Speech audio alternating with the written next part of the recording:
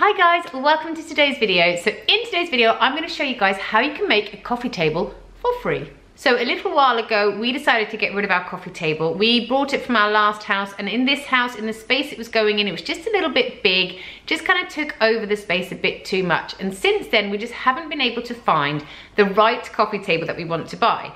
So a little while ago, my friend had a big tree cut down in her garden.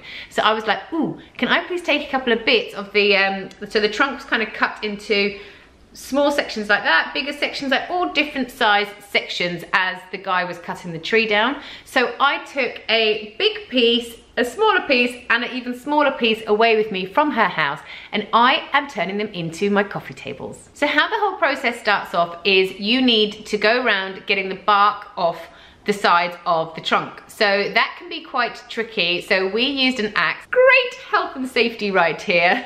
So Chris went round and just pulled away all of the bark off the trunk. So it took quite a while, and there were like wood lice underneath, and it was pretty gross, but he did it. And as soon as that bark came off, you kind of see a real lighter shade underneath, which looks amazing. Once he'd done that, we kind of let them dry for a little bit overnight inside the house. We've got underfloor heating. We put a towel down on the floor, and we let the underfloor heating get through up into the pieces of wood so they would dry. The following morning, they were a lot drier, but they still weren't quite dry enough. So we took them back outside and we did some sanding down because they were a bit rough around the edges. Right, so it looks like it's about midnight, but it's actually 5 o'clock. And we've been waiting for these logs to dry for quite a long time. So now Chris is just here sanding them down. How are you getting on? That's in the field.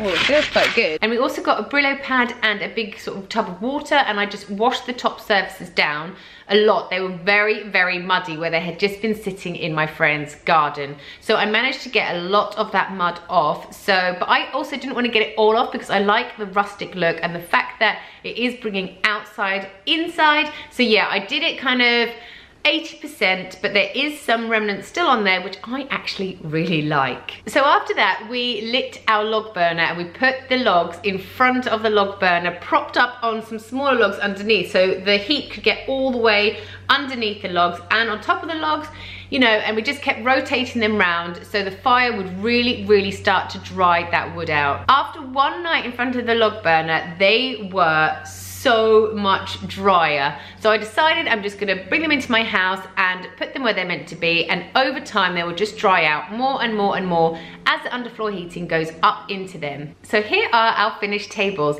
These were absolutely free to do. They were actually quite easy as well, but the hardest bit was probably taking the bark off, which I just kind of got Chris to do. So for me, it was very easy to watch him do it.